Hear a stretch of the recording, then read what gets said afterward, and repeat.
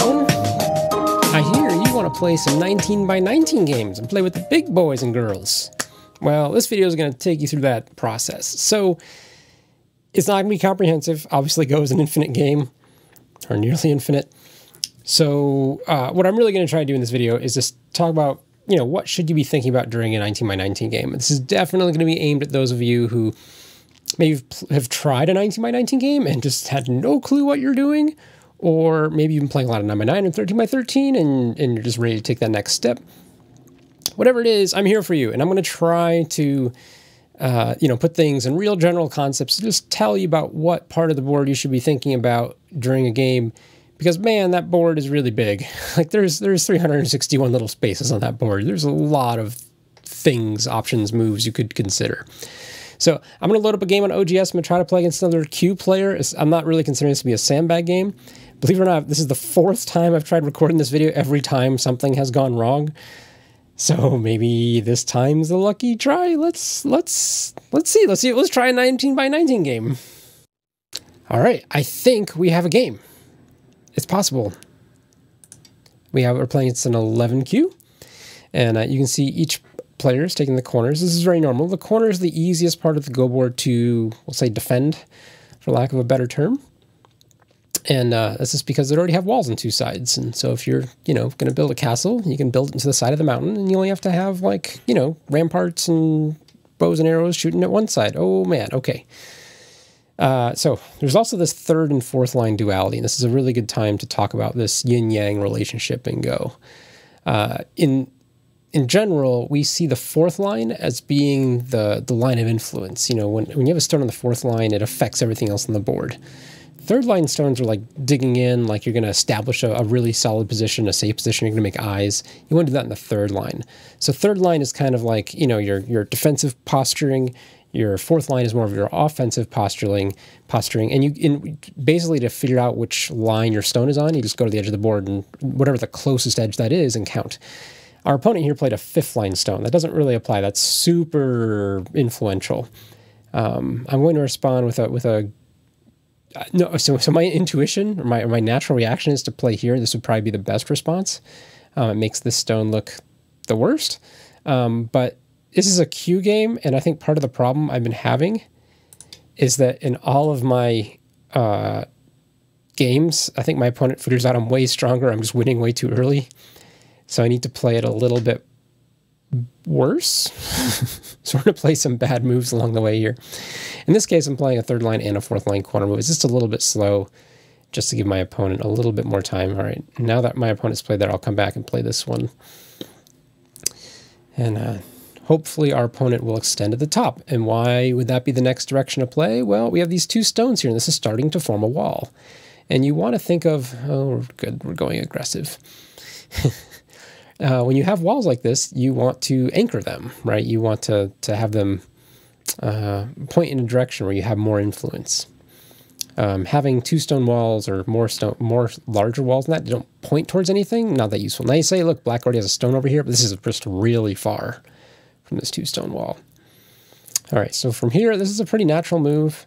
I'm just going to split. This is just super valuable lesson always. If your opponent is making multiple groups, just keep them separated. Real simple. I'm just going to play right in between.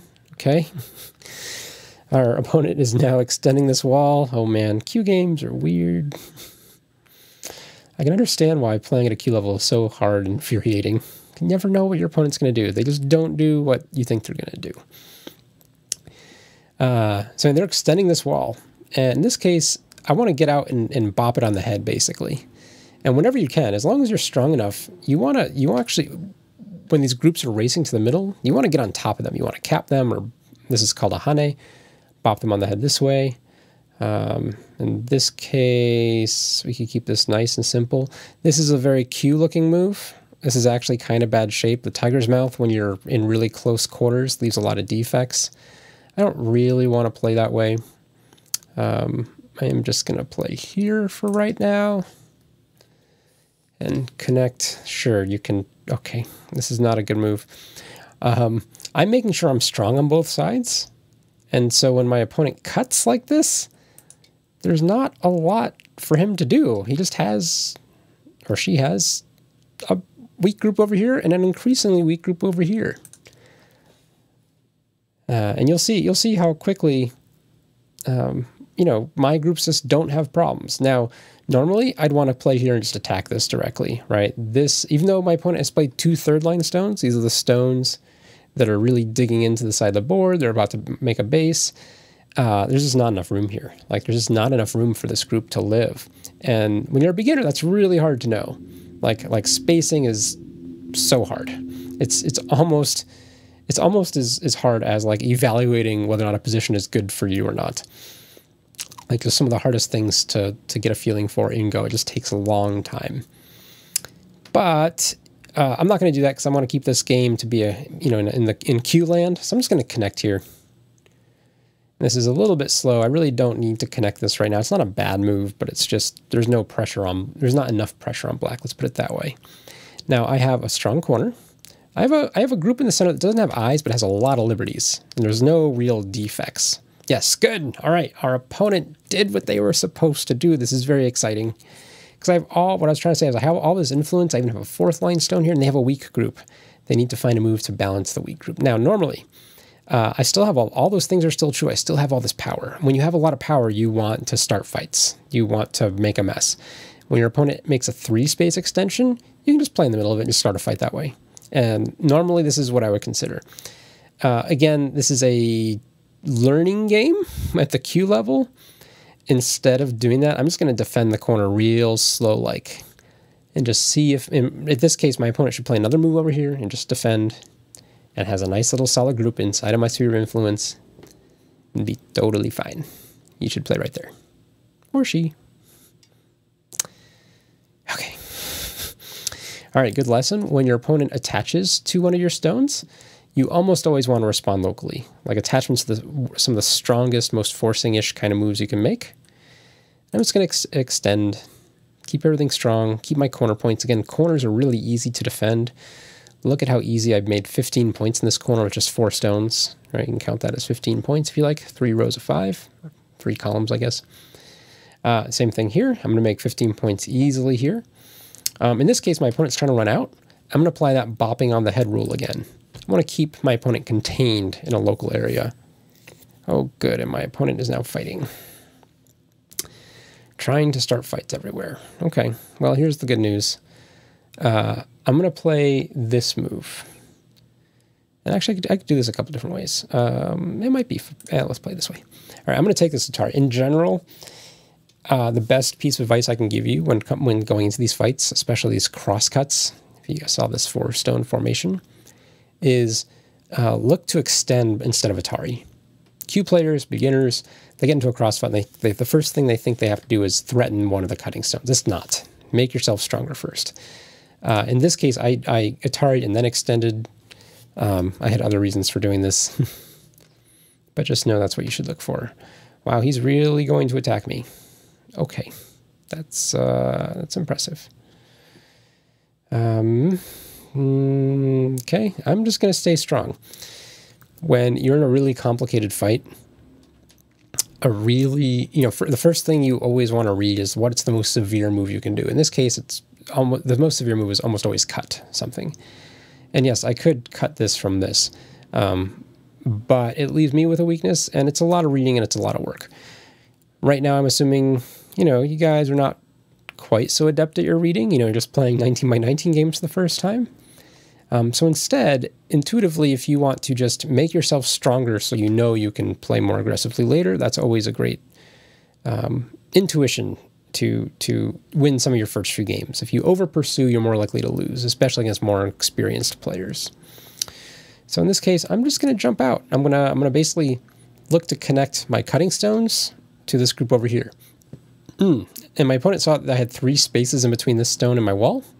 He's like, you got a defect there. I'm going to cut it.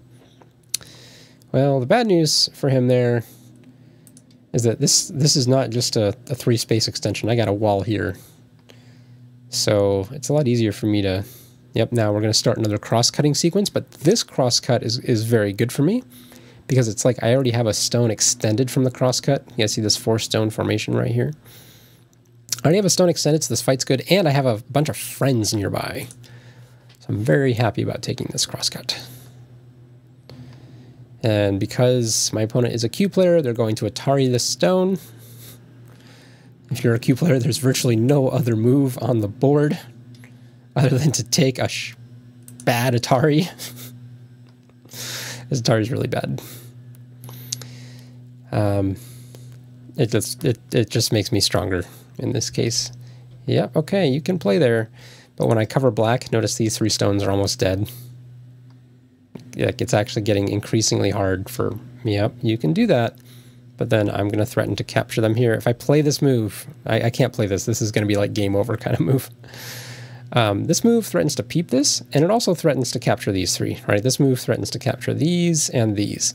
So by keeping my opponent's groups kind of weak and small, I've given my opponent a lot to worry about, essentially. And again, this is kind of a game over mistake, and I'm going to not play it yet. And I'm going to Tanuki. Oh, and somebody is weed whacking outside. I apologize for the sound. That's annoying. Tanuki means play elsewhere. T-E-N-U-K-I. Of course, if you played Super Mario Bros. 3, I believe there was the raccoon outfit known as the Tanuki suit. I have no idea why it was called a Tanuki suit. I presume that means raccoon in Japanese or something. I don't really know. Over here, I'm just going to make a base. Let's make a little base. So I've dug in on the 3rd line. My opponent's coming after me. Dude. Right here, I'll give you one more move. I'm going to respect your approach and react to it. Okay. I'm going to do this now. If you... Oh man, Weed Whacker's back. This makes me feel bad. I'm gonna kill everything. Alright, so in this case, my opponent tried... Okay, I'm not sure what we're doing now. This is just not a good move. My opponent tried to kill me from the outside without making sure his groups on the inside were secure. And that's kind of a problem. Oh, you're playing there, that's fine. And so now I've killed off these 3 stones, and this group here is still not alive yet. I actually have a killing move right here, right now. Oh good, he's still trying to save this. How much fun are we having? So much fun.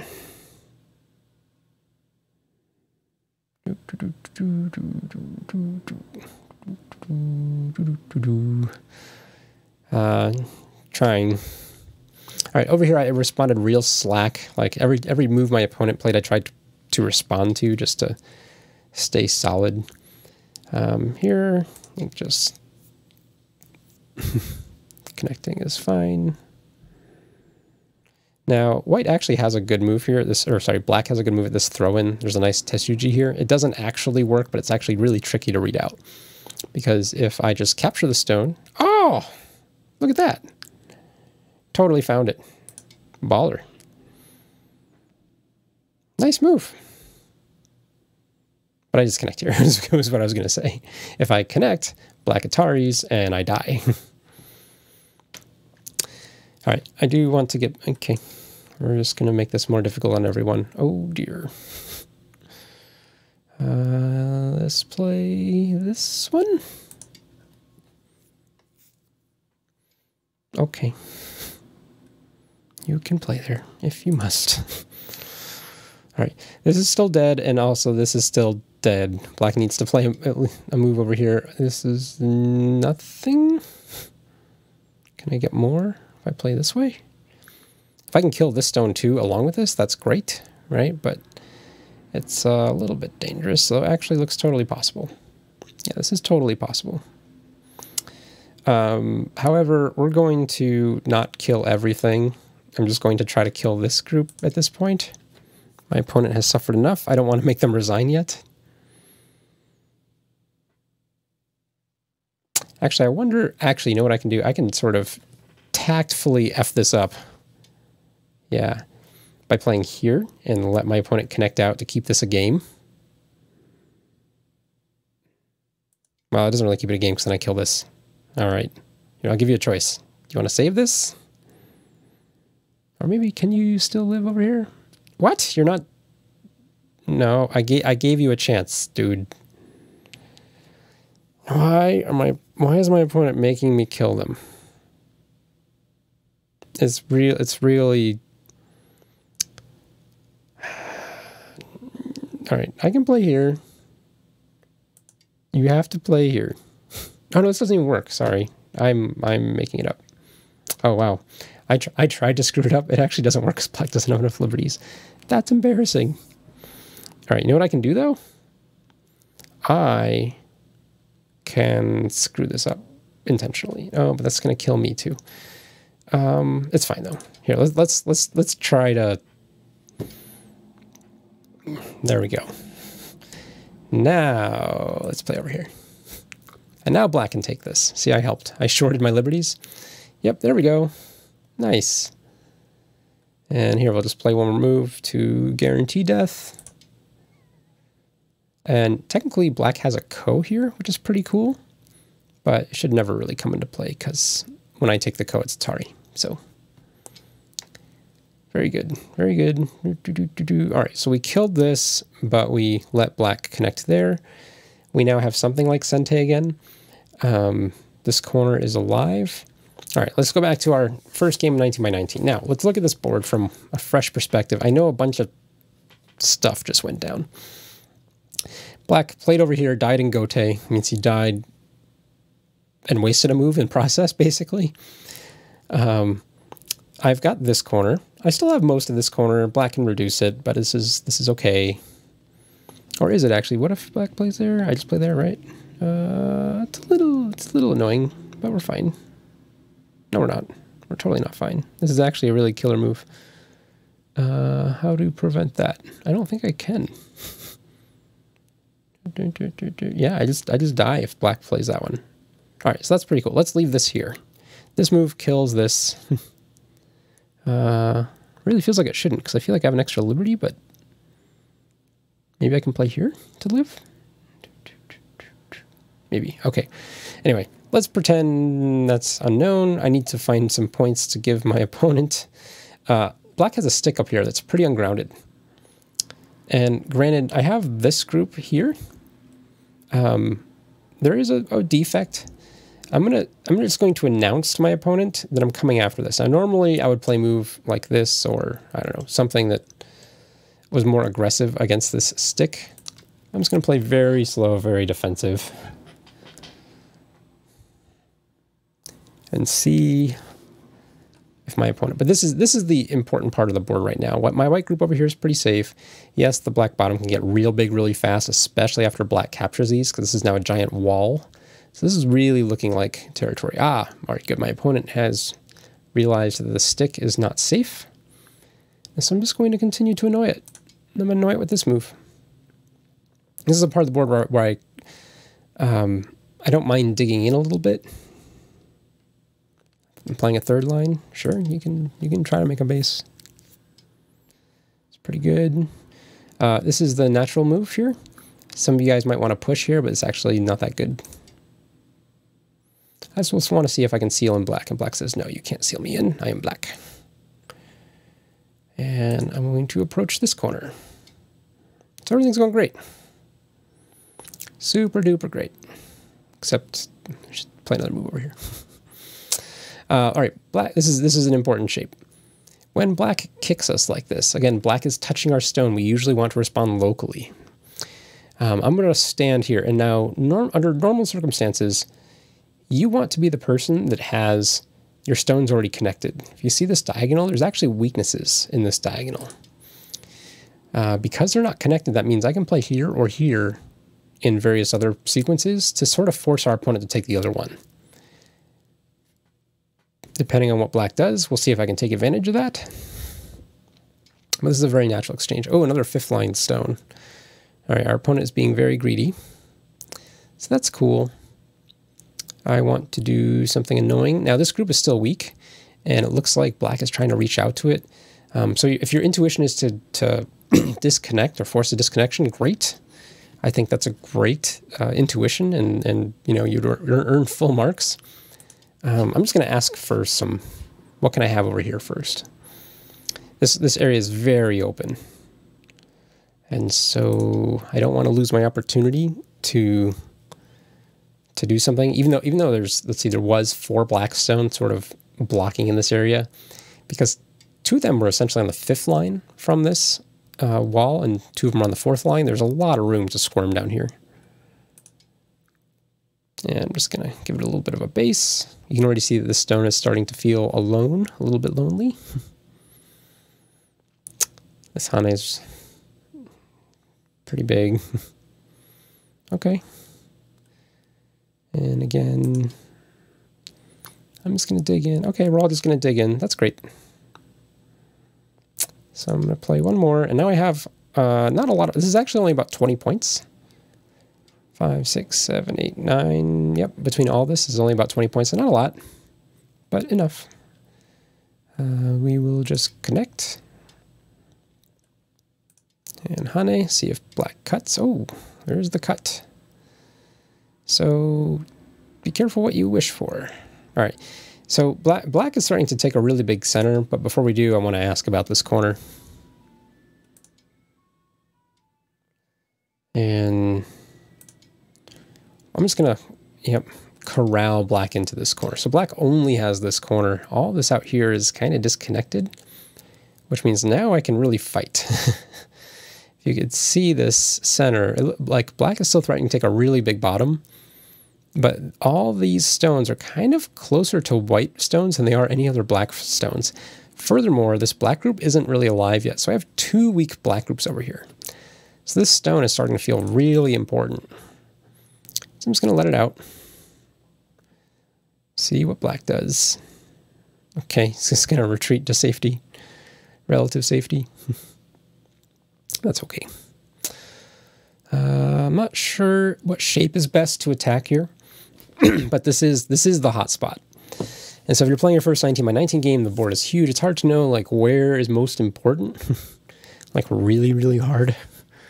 But just you can tell by the number of weak groups, right? We have a big black weak group here, we have a big black weak group here, and we have a little white cutting stone weak group here. All of these are important, right, to this entire third of the board, essentially. I'm going to take this attachment. This is a little Tetsuji to see if my opponent will let me get a little bit stronger. And that sounds great. I could play here first. Actually, that's probably a good move. And then something like this to get out. Or I can just play here directly. I think this is fine. Again, I'm just, oh, okay. Yep, so good. All right, everybody's on the same page. My opponent and me were all like, this is what's important, right? Oh, also this white group is actually kind of weak because I haven't killed this yet. And so black can force to some sort of capturing race. But this is real aggressive. Black has a lot of, oh my gosh. All right. So black is trying to cut without, okay, yes. Without making himself strong enough first. So this is a real dangerous thing to do when you insist on cutting off some weak groups. Sure, you can try that. Oh dear. Did you think about this at all? Because what happens if I just take this Atari? Oh gosh. Oh no. Oh no. All right. This is what happens when you try to cut and you're not strong enough. You get eated. Okay. Shame. It's a shame. Oh, maybe he's just thinking I'll just take a really big bottom now. Okay, yeah, that's Sente. I give you that. He's threatening to play there and kill it.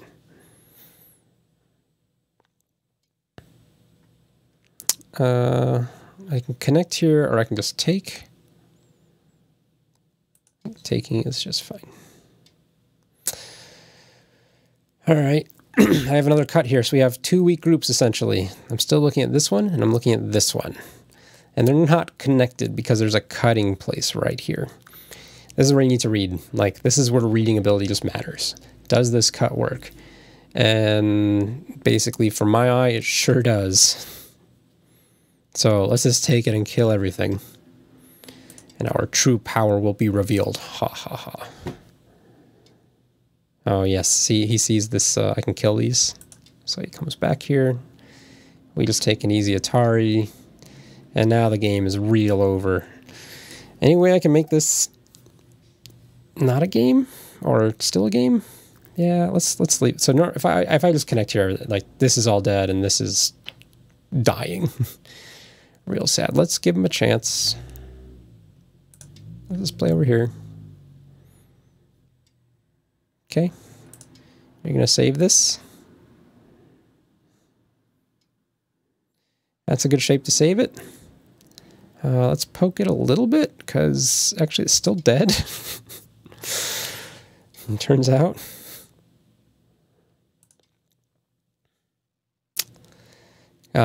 So even though he killed one stone, he needs 2 eyes to live. And that's a problem. A really big problem.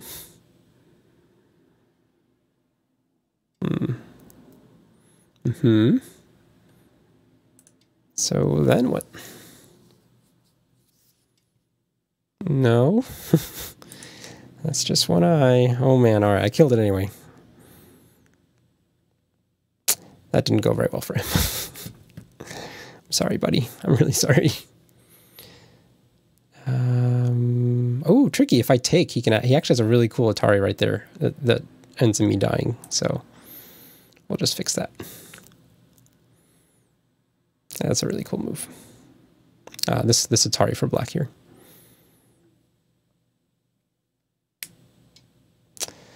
Okay.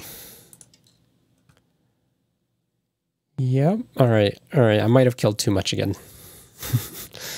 Is there a way for us to give something back? Not easily, actually. What can we give back? I don't really... I want this to... I want everybody to live. That's all I really want. All right, so what's the lesson here? Again, it really started with... There's a big fight here. And when you're in this really confusing fight, my best recommendation to you is make yourself stronger before you... try things you don't know if it works. If you find a move that is really severe, that's the move you have to read. Like that's where you should be spending, at least 50% of your time on the Go board when you're playing a game, is reading the most severe move you can think of. And if it doesn't work, then you go on to the next most severe. If that doesn't work, well, then you probably just play the super safe move. Okay, so he's trying to live here. Truth be told, I want him to live there. So let's play a bad move. That's bad. This is totally not necessary. Don't play this at home, kids.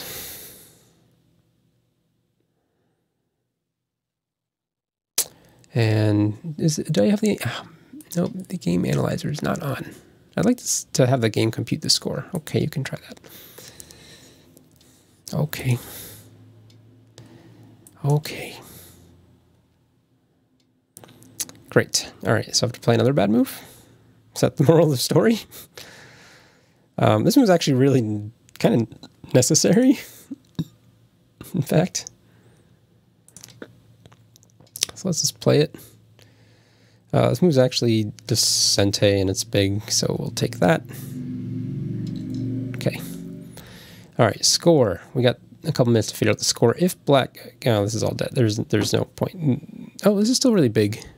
Let's see. So we got about 45, 50... 55 plus a corner about 10, 65. Oh yeah, and that's dead too. So white has black has about 65, but there's almost 50 here.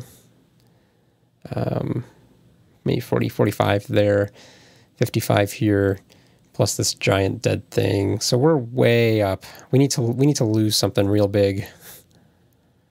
Actually. How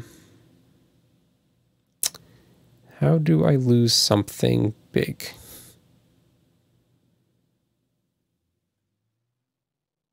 Well, I can do this stuff. It's not big enough. All right. At this point in the video, I don't think I should be asking the question, how can I lose something big? That's not quite right. All right. At this point, let's just Play some simple endgame. Again, if we were behind, right now would be a really good time to be looking for, you know, every little scrap of aji, aji meaning taste, literally, but, ooh, here's a way to lose something. I can bring this back to life. I can do this. Oh, no, this doesn't work until he connects. Never mind. Okay. If I can't capture a stone here, there's a cool Atari sequence. Atari. But there's not, because I can just kill the stone. So let's just keep playing endgame. Okay. Sure. Here? All right, I think we're at the point where I need to resign. Wins. There's the winning graph percentage.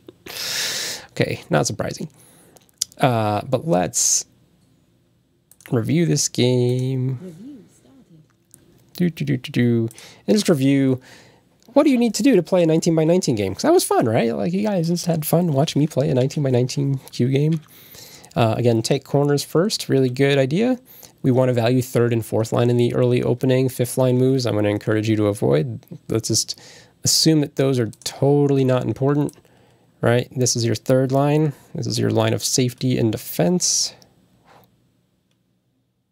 And then let's do, I was going to do red, but that's too aggressive. Fourth line, your line of fealty, your line of influence and diplomacy. And there you go.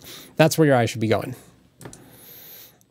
This is too slow of a move. Again, when your opponent plays a move like this, it's probably best just to play a move like that. That's okay. Again, when you're building walls like this, they're projecting their influence this way. So you want to play a balancing stone when you have some strength. You want to lay a claim. Think of this as like you have an army, and so you need that army to like you don't ever want to use an army, is what I'm trying to say, right? Like if you have a military, you don't want to go send your soldiers off to die. You just want to keep your military forever, right? I've played Sid Meier's Civilization, right? You don't ever want to go spend your troops. So how do you not spend your troops? Well, you take the troops that you have and you just lay a claim. Say, this is mine. And if someone invades, then these troops will come into action and do something about it. But ideally, your opponent never invades and you just take that as territory. So he's got to find these balancing moves. Our opponent doesn't do that and starts a fight. Again, lesson, our opponent starts multiple groups. Just keep them separated.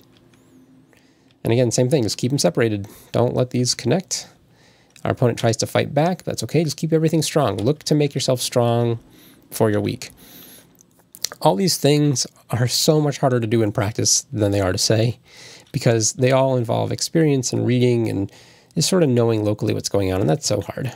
But, you know, I hope that most of you guys watching this video are to the point where you can recognize, okay, white has the corner, there's a black group here, there's a white floating group here, and a black group here that's trying to take the side, right? We have 4 groups essentially locally here, and we can see that this is our weakest one. So I'm going to play in such a way that helps defend the weakest one, and I'm going to do that by taking this Atari. And then naturally, now that I'm a little bit stronger, I'm going to attack. In the game, I didn't do that. I came down here. And again, I just defended where I really should probably make some more trouble. Our opponent played some weird moves. Again, if our opponent is ever running out, you want to bop it on the head. Again, within reason, you want to make sure you're strong enough to do so. And our opponent sort of started this fight here, which is not a good fight. This is just too close. I have all these friends, so this space is not that far because I have friends. And furthermore, it's not just about friends, it's about weaknesses. My opponent has weaknesses here, here, here. And there's more, of course, but these are all just key points to poke at in the shape. So black can't really hope for much here. To the point where I'm just like, I'm Tanuki, I'm not dealing with this. This is too much of a win. Our opponent kicks us, so we just stay strong. Very natural, and we make a base, we make an extension. We are kind of inside of black's sphere of influence, right? Even though this is really wide and open, black is the only person with stones over here. So because of that, I'm going to play a little more defensive, a little more third line stones, right? Third line, third line. And same thing, if our opponent approaches, we're just going to stay strong. So anyway, those are some pretty simple sounding, but actually very complicated concepts to playing your first 19 by 19 games. Oh man, if you haven't played 19 by 19 yet, do give it a try. It's fun. It's always, especially for beginners or a lot of Q players, a lot of 19 by 19 games, this comes down to who can think bigger. Often beginner players will get hyper-focused on one area or a single stone or even two stones that they want to capture or kill when there's so much bigger stuff going on the board. Whoever can tanuki the most and play away from whatever current local fight is going on will usually win those kinds of games.